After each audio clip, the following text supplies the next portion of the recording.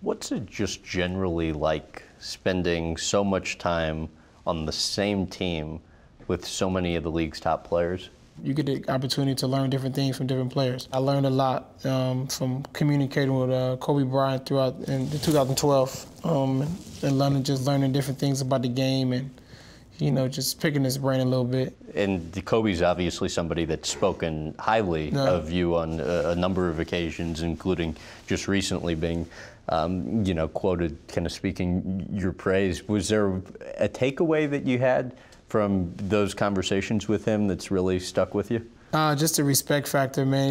I just respect, everything that he's, kind of done, and when it comes to basketball, he's put himself in a position where there's no one that can be like him, moving forward. You get these athletes, they're gifted.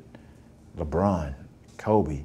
There's a lot of hard work that goes into it to go from good to great, and that's what Kobe has done, LeBron has done, Michael Jordan set that bar, and as everybody knows, there was a lot of hard work that went into that. And so, like Kobe, he pretty much used that MJ blueprint in order to be Kobe Bryant.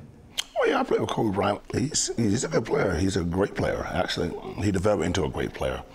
I first played against him when he was like 19 years old, when he first came in the league. And, he's just like Michael Jordan, but a couple of years earlier.